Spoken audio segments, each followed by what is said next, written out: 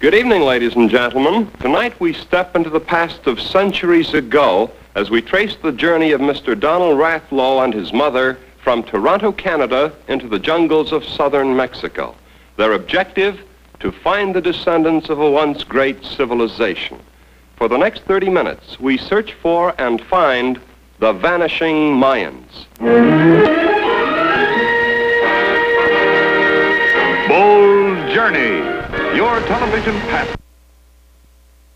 And now, here to begin tonight's true story adventure is Jack Douglas. Many centuries ago, even before the Aztecs, there lived a race of people who created a mighty civilization in Central America, whose engineers raised buildings rivaling the pyramids of Egypt, whose astronomers perfected a scientific calendar, whose art we treasure even today. These were the Mayans, who once were believed to have perished with their civilization. But as we know, the Mayans did not disappear from the face of the earth. A small handful of their descendants are still living in virtually primitive state in the jungles of the Mexican-Guatemalan border.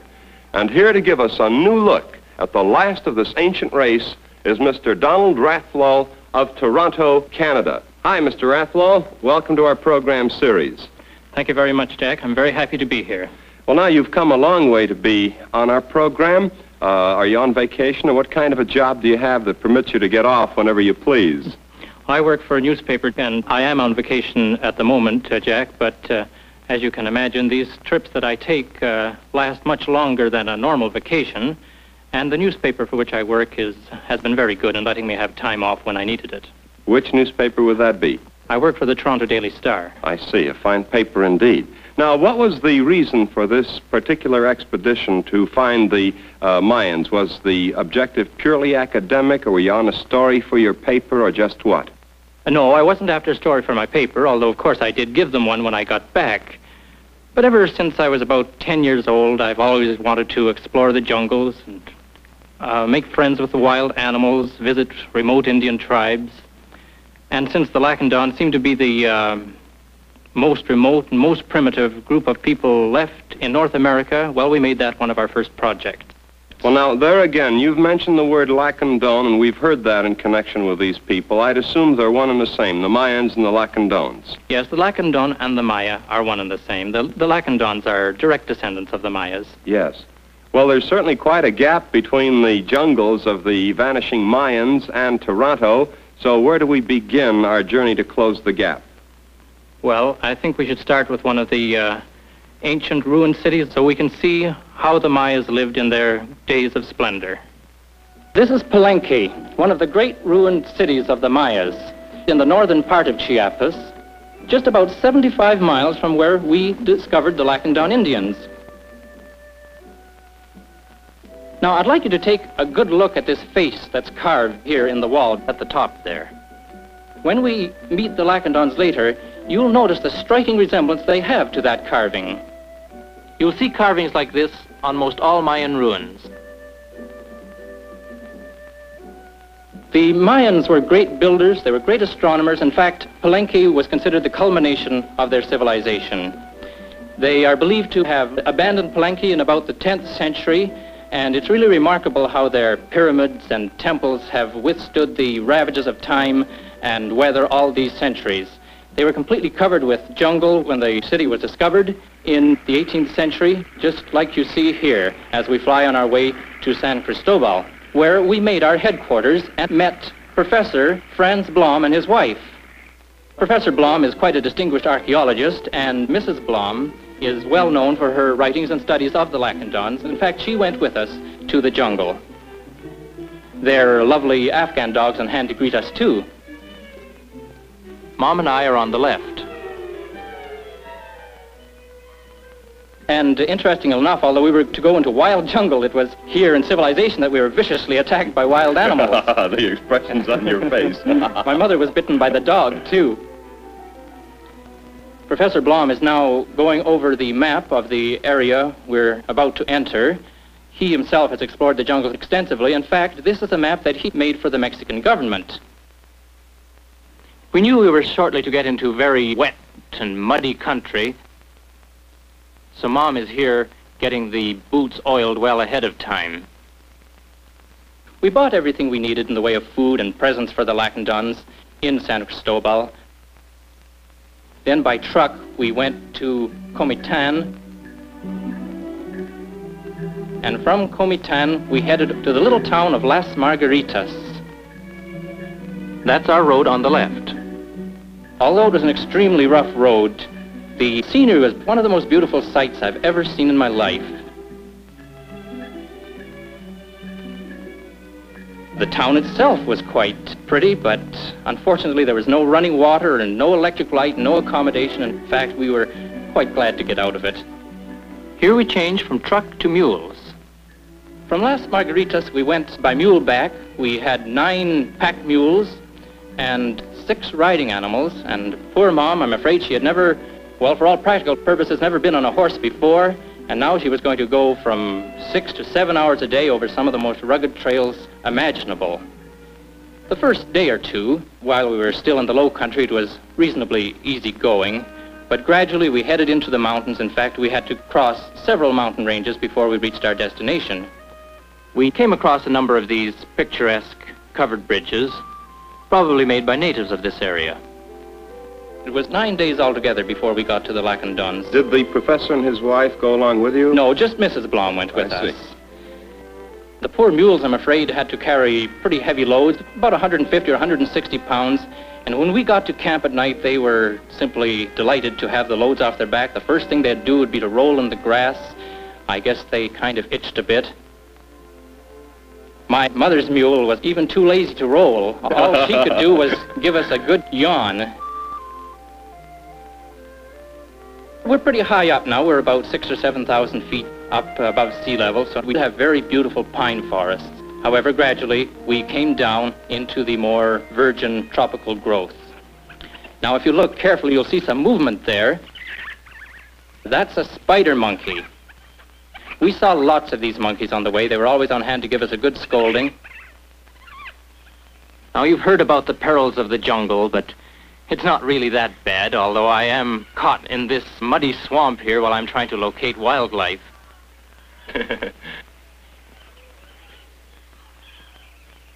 My only success on this particular day, I'm afraid, was just a little turtle that Mom found in the nearby creek. Now, you'll notice when she puts it in the water that hundreds of little fish will go after it. Well, that's only because we put a little meat on its nose to eat, but it didn't eat it. And now the fish are swarming around to see if they can get that little bit of meat. I want you to meet Harry Little, the Robinson Crusoe of the Chiapas jungles. He's one of the most interesting individuals I've ever met. He lives several months of the dry season every year in the jungle, and he was our only neighbor for 2 months, except for the Lacandons, and he was certainly a very good neighbor, too. He's from the United States, Vermont. He went with us to the Lacandons because he knew exactly where they were. This is typical of the camps that we set up in the jungle. After first putting up the tents to protect the food and a place for the men to sleep, they immediately went ahead and made benches and tables out of poles. Everything is tied together with bahuka vines. They don't use any nails. You're working very hard, aren't you? I let them do the work. I had to try everything on the menu, but I think I liked our own food better, such as this ham that Mom's smoking over the fire. Imagine having Mother's home cooking right on the trail. Here's one of her specialties. These are donuts that she made. And although she claimed she didn't have half the ingredients necessary, I thought they were just about the best things I'd ever eaten in all my life. Maybe that's because I just had such a terrific appetite while I was in the jungle. And I could easily get a big appetite because sometimes I would make trips into the jungle myself, and I always had to carry a lot of equipment. And it was necessary to be careful because these thorny trees were everywhere, and they're covered with insects such as these ants, which could really give a nasty bite at times. Now we're in the land of the Lacandons. Very beautiful land it is. This, Jack, is our first view of the Lacandons, the Vanishing Mayans. It was just like being taken back into the Stone Age. Now, these 3 people that are coming across in a cayuco or dugout canoe regardless of appearances, are men. It's very difficult to tell the men from the women because they wear the same clothes, they have the same long hair, and that same smooth, hairless skin. We had quite a tragedy here, unfortunately. A man, Jose Mendez, whom we sent ahead to tell the Lacandons of our coming, drowned in this river while trying to cross it. And Boer, very dramatically, is explaining how it happened. Boer is the chief of the tribe. Now, wait a minute. The messenger you sent on ahead drowned here in this river? Unfortunately, that's true. And as soon as we heard about that, we sent word back to the jungle village from where he came, and some members of his family came and had a funeral service for him. They put up this little cross, lit some candles in front of it, and set off some rockets, and that was all there was to it, and they went back home. The man worked for Harry Little, whom you see here now in regular jungle attire, and he was quite broken up about the thing. Boer is in a little more cheerful mood now. Mrs. Blom has brought him some tobacco leaves, and he's rolled them up and made a cigar. The Lacandons were very helpful. They pitched right in to give us a hand with our equipment. One of the big troubles we had was getting the mules across. Although we had a lead horse to guide them across, they nevertheless got into trouble. When they got to the other side, the bank was so steep that they couldn't climb up, and Mrs. Blom was simply frantic. She thought that they were going to go back into the water and perhaps drown, so she took off her trousers and went in with her underwear to try and get the mules back onto the shore. At one point, I jumped in to give a hand, and I'm afraid I got thoroughly stuck in the mud. I jumped into the wrong spot. However, we did eventually get the mules up onto the shore without any mishap. Thank you very much, Mr. Rathlou. Part 2 of tonight's True Story Adventure continues in just a moment.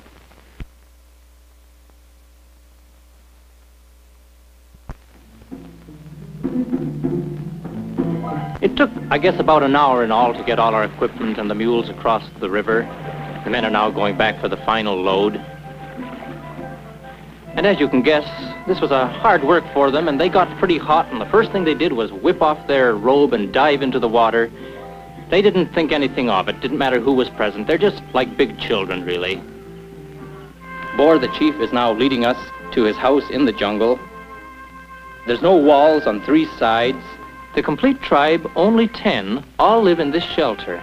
They just sleep in the hammocks. In fact, they work in the hammocks if they can get away with it. They're not too energetic. One of the first things we did was give them presents. These are bright red handkerchiefs that Mom is giving them. The Lacandons wear these red handkerchiefs around their neck. In fact, red is the sacred color of the Lacandons. And it's the only way you can tell the men from the women. The men wear the handkerchiefs around the neck, and the women wear beads around the neck. That's Kayum, Boer's little son, and he's getting a little rubber dog from Mom, and he seems to be quite delighted with it.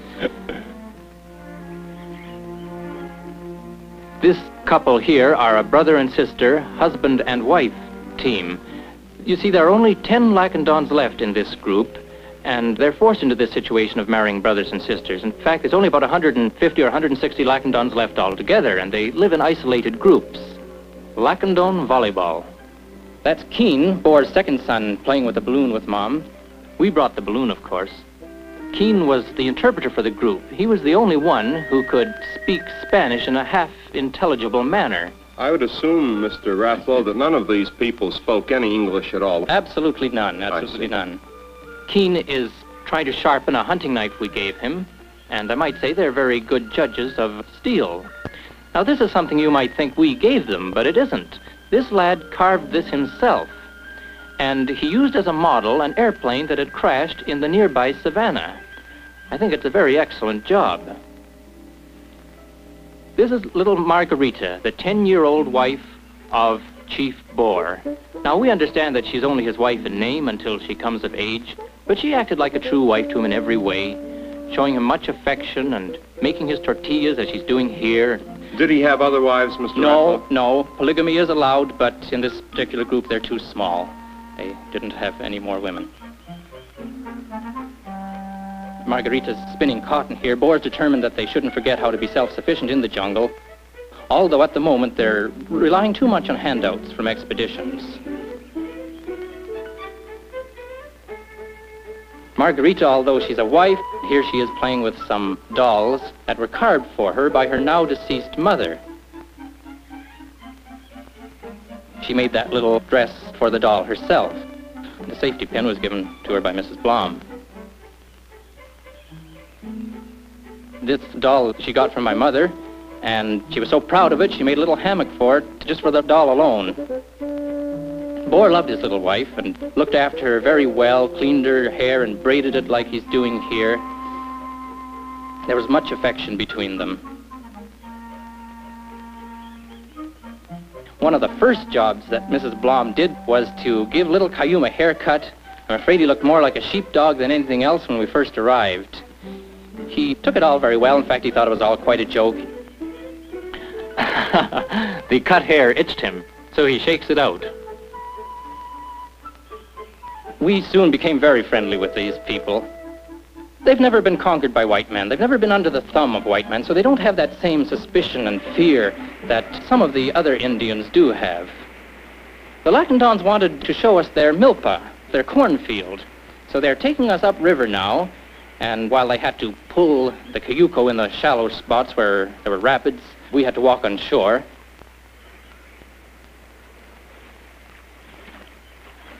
A Lacandon milpa is really something to see. Although this was harvest time, we couldn't see a single corn stalk. It was completely covered with jungle. And the Lacandons had to take a machete and cut away the jungle before they could get to the corn. And when they did get to it, it looked to be very good corn, in spite of all the jungle. Well, now, didn't they tend to the corn while it was growing? Well, normally they will. But at the moment, they were making a new milpa upstream, and they get plenty of rain, and they don't have to irrigate corn at all. Corn, of course, is the basic food of the Lacandons, as it is pretty well of all Indians in Mexico. They make their tortillas, they make drinks out of it, pozole, atole. They even pop it like we do in the coals of their fire. And this instrument that Nakin is using to crush the corn is one that they've been using for centuries. It's the same sort of instrument that you will see in the museums. It's called a metate. And after the corn is crushed, it's mixed with water for making pozole. That's all it is, just water and crushed corn, no flavoring or anything. But it's a very important drink with these people, an important food. There's another drink. What she's making there in that big clay pot is atole. Margarita was always being a little mischievous.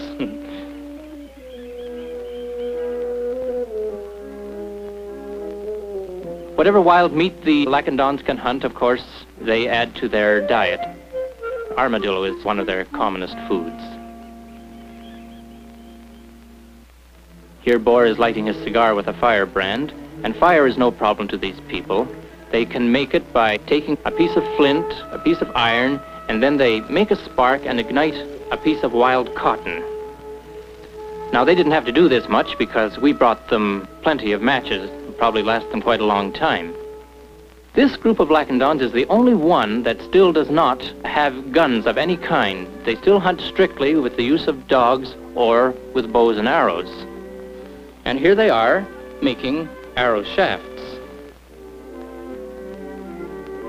To make the arrow heads, they would take a piece of flint, which they would find in the riverbeds, and then they'd take another rock and pound the flint, sort of breaking it up partly.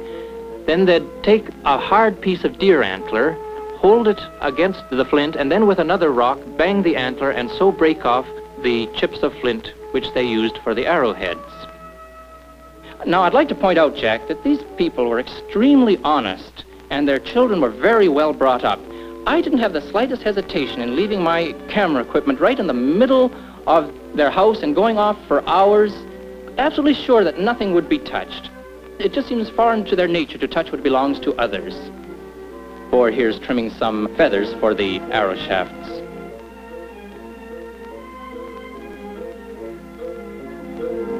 We asked Bohr to try the arrow out. We told him not to actually shoot it, but he did, and we all had to duck for cover because one of those arrows could do quite a bit of damage if it hit anyone. The Lacandons then gave me some arrows and wanted me to try my hand at it.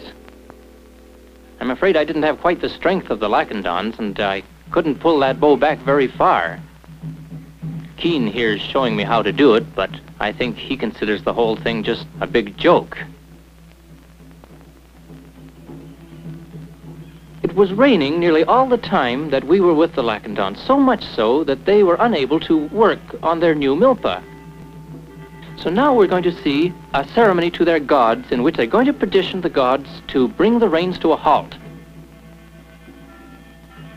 They make a little altar, then they burn incense under this altar, and then they take pozole, and with a little wooden stick, they flick it to the four winds, and after they've done this, they take a large jungle leaf, make a horn, and blow to the four winds, calling on the gods to partake of the pozole.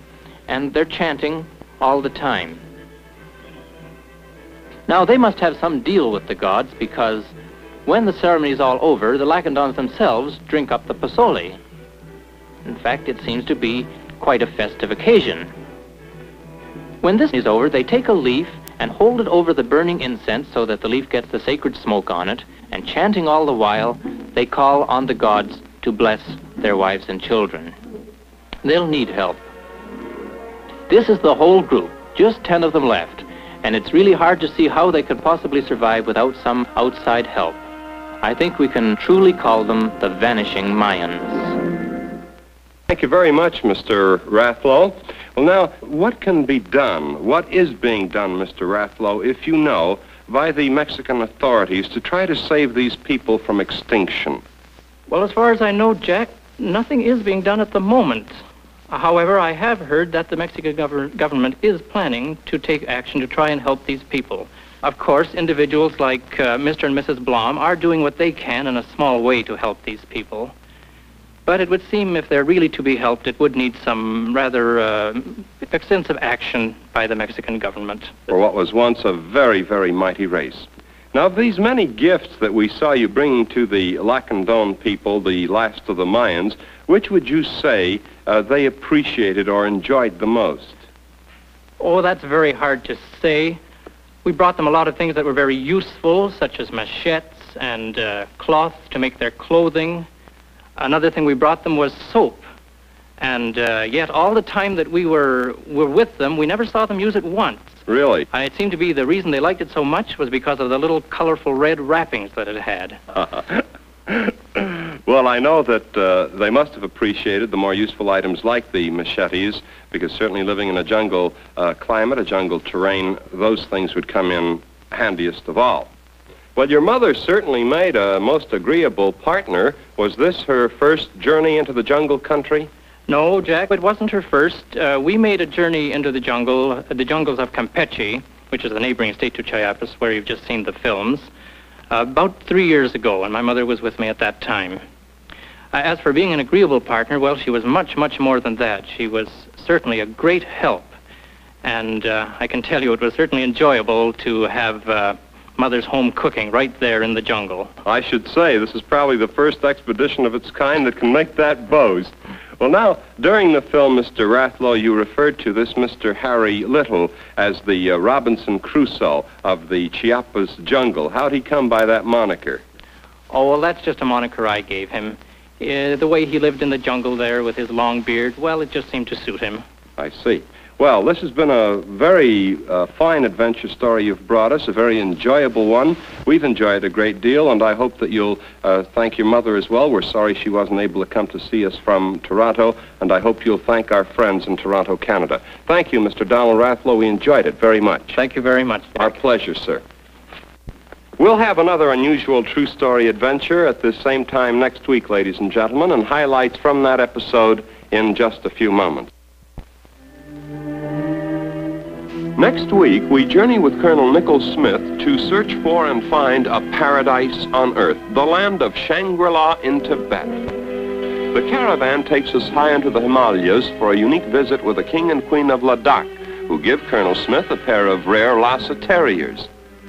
The search is fulfilled when Colonel Smith discovers the hidden valley of Hemus, and there the 4-year-old child Lama, the reincarnated ruler of Western Tibet. That's next week. The Search for Shangri-La.